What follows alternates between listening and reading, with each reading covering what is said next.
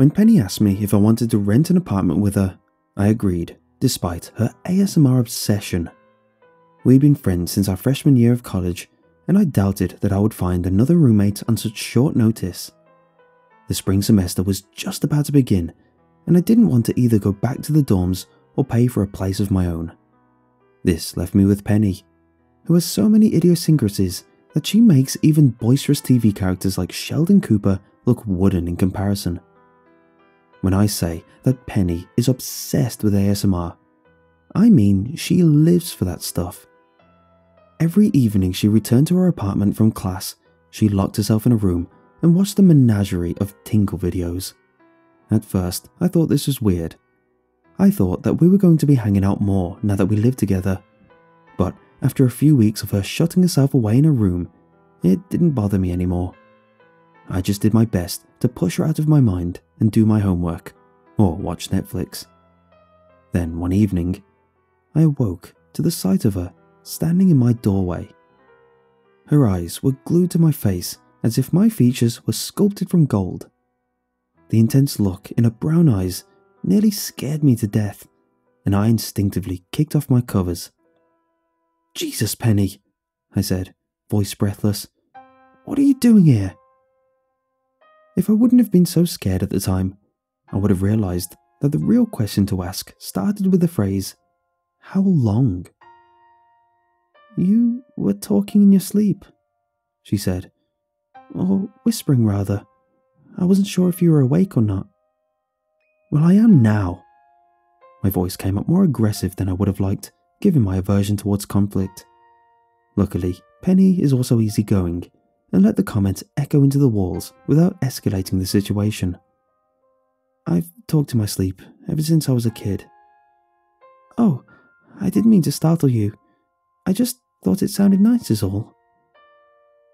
She then turned around and disappeared into the living room without saying another word. A few days went by, and I didn't think much about this incident. Until that Friday, I awoke from a nap to find her sitting right below me on the couch. Her face was no more than 5 feet away from mine, and the pleasure plastered to her lips and eyes as they scanned my flesh almost looked carnal. I felt like the Penny that I had come to know and like had been replaced by a smiling Annabelle doll. I bolted up on the couch and fired daggers at her with my eyes. "Are you watching me while I sleep?" I said. "Of course not," she said. "I was just leaning down to pick up the remote." She brandished the remote in her hand. "You must have kicked it off the armrest while you were sleeping. I was about to put it back on the coffee table and go to my room. But then I heard you whispering in your sleep again. Your voice sounded so peaceful that it made me pause for a moment." "Next time you hear me whispering in my sleep, keep moving," I said, not caring if my voice sounded aggressive anymore. "It makes me uncomfortable. This is the second time this week that I've caught you watching me." She shrugged her shoulders. "At least it hasn't been 3 times. She rose to her feet and sauntered off to her room, leaving me there on the couch to unpack the deeper meaning behind such an ominous statement. It wasn't until I woke in my bed 2 days later to the sight of her ear no more than 3 inches away from my mouth that I finally lost it. The image of her hovering over me like that, face racked with pleasure, had just been too horrifying. I could practically see her skin tingling from my breath in her ear, and felt like vomiting. The sight of her earwax-covered ear canal only intensified my nausea. I slithered out from under the covers and then jumped to my feet. "What the hell is wrong with you, Penny?" I said. Based on the wrinkles in her clothes, I could tell that she'd been laying by my side, listening for hours. Penny glared up at me from her spot on the bed, as if I just interrupted her favourite movie. "What?" she said. "I could hear you whispering from my room, so I came in last night to make sure that you were okay. It's no big deal. We're roommates, for Christ's sake. Doesn't that make us best friends?" "Not if you're going to sneak into my room at night and dangle your ear in front of my mouth. That's just sick. What has gotten into you? You don't seem like the kind of person who would violate me like that. And you don't seem like the kind of person who would whisper in his sleep. but I guess we all get lucky sometimes, don't we?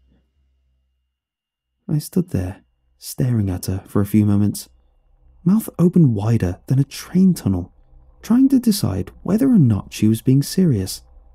However, after staring at the carnal grin plastered to her face, I noticed the goose flesh covering the skin of her arms like speed bumps. I knew that she was being dead serious. The thought that she'd been lying by my side for most of the night, pleasuring herself to the sounds of my breathing and whispers, sent a wave of fear so powerful crashing over me that I felt like fleeing the apartment. Instead, I berated her so hard my cheeks turned red and made a promise that she would never watch me while I slept again, then banished her from my room and went on with my life.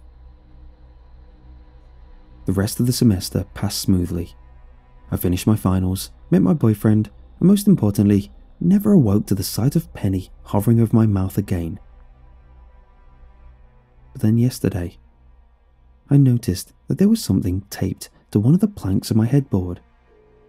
This object was right next to where my head usually rests while I sleep, and I tore it from the wood, removed the tape, and then gasped when I realized what it was. The object was a voice recorder, and the light was glowing red. I yanked the voice recorder off the wall and immediately pressed the stop button. The red light vanished as if it were a fire snuffed out by a blanket. I then pressed the menu button, and my heart nearly sank to my feet when I saw the dozens of recordings stored onto the device's memory card. Penny must have taped the voice recorder behind my headboard weeks ago and had been pleasuring herself to the sound of my voice in the shadows of her room ever since. A wave of disgust rolled over me like a truck. I never felt so violated in all of my life. To think that Penny, my quiet, shy, introverted roommate, could take her ASMR obsession so far nearly sent me to my knees. I scrolled through all of the recordings and pressed play on one at random. The sound of my whispering voice greeted my ears, causing my flesh to tingle. That the recording had the intended effect on even my own skin spoke volumes to how much pleasure these recordings must have brought Penny. The carnal grin that had been plastered to her face when I awoke to find her ear hovering above my mouth as I slept 2 months ago popped into my mind and made me shudder. I need to put a stop to Penny's disgusting obsession once and for all. What she was doing to me was sick and either warranted jail time or a psychiatric intervention. Before I confronted her, I needed to find out where she stashed all of her recordings. To think that all of those sound files of my sleeping voice might be stored on some flash drive stole the breath from my lungs. I needed to delete them before Penny found a way to hide them from me for good. Luckily, I had the apartment to myself that morning. Penny had class on Fridays, so I was able to sneak into her room unhindered. Her room was so tidy, it was uncanny. It was as if the entire space revolved around her tingle station, the sprawling computer desk pushed into the center of the wall, housing her desktop computer and 3 monitors. Why she needed 3 monitors to watch ASMR videos, I didn't know, and still don't to this day. I hurried over to her computer. Just as I was sitting down in the cushioned chair, I heard the front door swing open in the living room. Before I even had time to blink, much less hide, Penny was standing in the doorway behind me. She must have cut her final class and came home early. Her eyes immediately noticed the voice recorder dangling from the tips of my fingers, and her face morphed from confusion to rage. I had never seen her look so angry before. The sight froze my feet to the floor. Her eyes narrowed, and her cheeks started puffing with each breath that passed through her mouth. I hardly even recognized her. Long gone was the quiet girl who I'd moved in with at the start of the semester.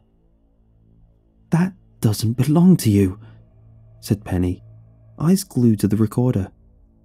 "And the recording saved on it don't belong to you. I can't believe you snuck this into my room.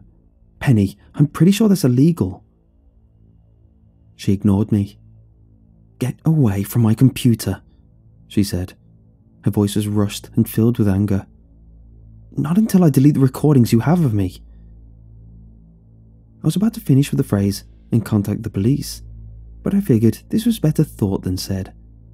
I didn't want to fill Penny with any more rage than she possessed now. It didn't matter what I said next though. For the moment after I told Penny I was going to delete her recordings, she rushed me from behind and grabbed me by the hair. "Don't you dare touch my computer!" she screamed in my ear. I yelled as she nearly pulled my hair from the scalp.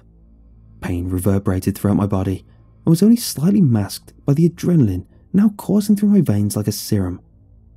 I did my best to wheel around and pry away her hands, but it was no use.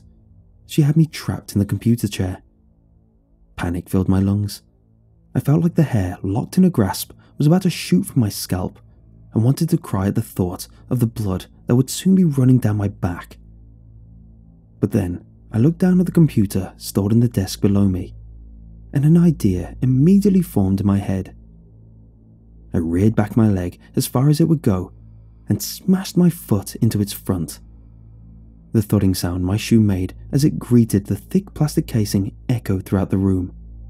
"Stop doing that," said Penny. She released my hair and went lunging at my leg, leaving me an opening for a counterattack. I reared my arm back and punched her in the back of the head. I then jumped on top of her and rammed her face repeatedly into the ground until I could see stars in her eyes. After that, I sat down on her back and berated her. "What's wrong with you, Penny? I should never have moved in with you. You know that you'll get arrested for this, don't you? You'll be in a cell in the county jail before sunset. Trust me, my dad's a cop." I rammed her face into the ground one more time for good measure. "Get off me," she stammered, voice breathless. "No, we're going to stay like this until the police arrive." I pulled out my phone and called the police. Once I hung up, an eerie silence filled the room, broken only by the occasional shifting of our bodies. Penny was the one who finally broke this silence. "Don't most of the inmates sleep in the same room at the county jail?" she said. "I'm pretty sure they do, yes," I said, confused by this question. Her face erupted into a carnal grin. "Good. I hope they send me there." This all happened on Friday, and Penny has been at the county jail ever since. I can only imagine how much fun she is having now that she has dozens of sleeping mouths at her disposal, all waiting for her ear to find under the cover of darkness so that she can rack her skin with so much tingly pleasure that the memories of her recordings of my voice, which are now deleted, will soon become distant memories in her mind.